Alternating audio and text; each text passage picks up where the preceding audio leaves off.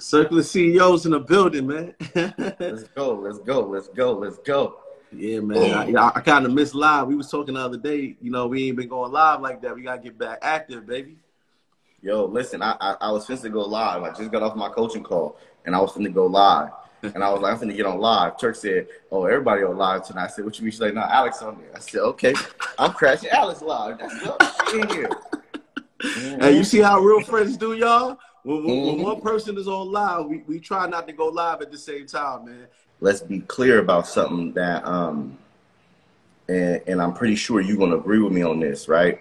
Yeah. Because we do internet marketing? We do internet marketing, but I ain't no fucking internet marketer. Y'all got to understand at this point, I went from an entrepreneur when I was self-employed and I was employed by my own business. See, we were entrepreneurs at that point, right? And from there, we became businessmen. See, so now that we marketing online is one thing, but you know, we're not online marketers where we make all of our money online. See, my brother was able to show you his numbers that he makes off of his back office because what? Because he runs businesses. See, at this point now, when you start to operate multiple 4 and 5 different businesses, you start to become a mogul, right? When you start to run multiple 7-figure businesses, it's starting to cross over into a mogul status to where we're all actually creating other moguls where, you know, some of your students and your business partners are coaching on my calls, right? I got my students that's actually doing coaching calls and we're creating more people. Do we make money online? Yes. But do we make money offline? Double yes. Right? Yes.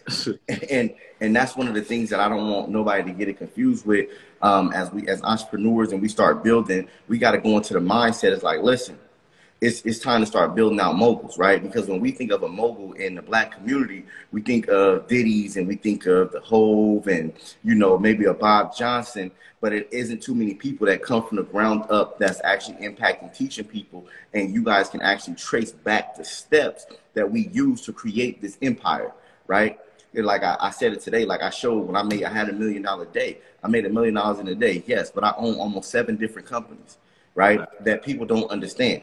And see, I own 7 different companies. Everything don't got to be face value.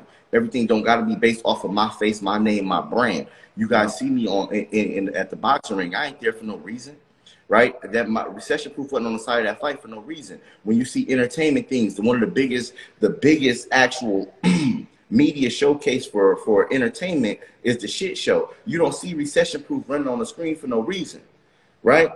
Because if I'm involved with something, it's ownership there. If my name is there, if recession proof is there, that's ownership some way. And I just cross brand 2 things that I own and put them together. So you're going to see it. So you got to understand is that we're at a point now where we're starting to build out bigger businesses in every different arena, giving different opportunities to our community, right? Because Alix will be selfish if he say, oh yeah, all I can give you is trucking. Alix came on and said, nah, yeah, okay, I'm going to give you trucking, but I'm going to show you how we diversify. Right? I'm going to show you how we integrate vertically into this industry. I'm going buying truck lots, right? and I'm magnifying the trucking game. Understand that this is start to become mogul talk, because if you know, and I know my brother like y'all know him because y'all tap in with us, we family. You know it's not going to be one truck stop. I don't give a damn what he talking about. You can't do one by yourself. I need smoke. Facts. I need one too.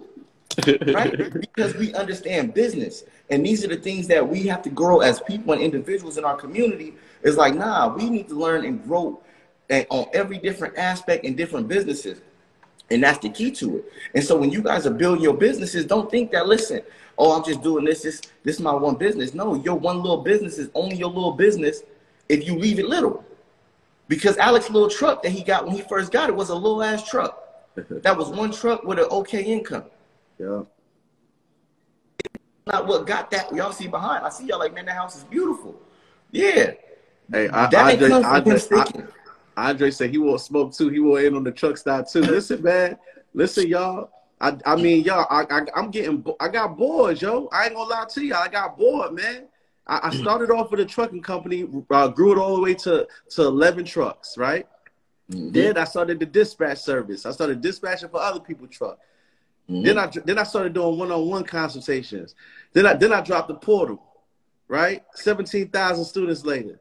You dig what I'm saying? Then I did my first property flip in Chicago, right? 6 months, came up, went crazy with it, right? Then I invested in stocks. Then I did Forex. I got crypto. I got to keep raising the bar. So I'm like, you know what? Let me figure out what the problem is in my industry. Let me leverage my brand, my reach, my capital, and let me solve a problem. So listen, man, I'm gonna just go ahead and put it out there, man. I am days away from closing on 9 acres, 15 minutes from the city. Right? And it ain't just gonna be a truck stop. It ain't gonna just be truck parking lot. Why not put a hotel on there for the drivers to sleep at if they don't want to sleep in their truck? Why not put a laundromat so that they can wash their clothes? Why not put some healthy food trucks out there? Why not have a dude pulling up washing their trucks? Why not put a mechanic on the damn lot? Talking heavy. Right? But look, I got 17,000 students. I don't even got a market. I'm going to just have my people come in and park there. I don't even got a market. I already got the people built in. You got to diversify within your own industry first. I want all the smoke. There's a lot of things that can be duplicated. There's some things that can't. You can't duplicate that. Catch up. You know what I'm saying? Catch up. This is copy that. Fact. Hey, and that's a fact. Like when it comes to business, like this ain't for one person, right? This is not something that only Alix can do. This is things that you can do amongst your industry. All you have to do is have the drive and the momentum and figure out resources, right? The ability to create resources changes everything, right? Most people don't see it. I tell my people, look, I'm gonna run the play down because I tell people this all the time. I say, listen, we live in such high demand cities, right? We live in high demand cities. I teach my mentees so many different things. I have to then create something new, right? So I dropped the playbook today on how I made $1 million in a day. I ain't even dropped it yet. I'm gonna tell y'all, Alix, no, I'd have had that for months. That's a fact. I've been sitting on that for months because I didn't know if I wanted to put it out there yet or not, right?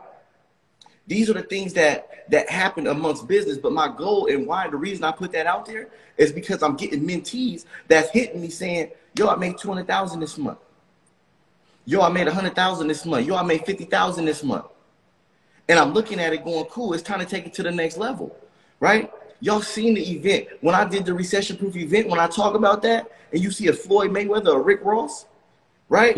When y'all seen the fact that the whole conference game changed on the back of that recession-proof name. The bar has been set. That's a fact. Then you set the bar.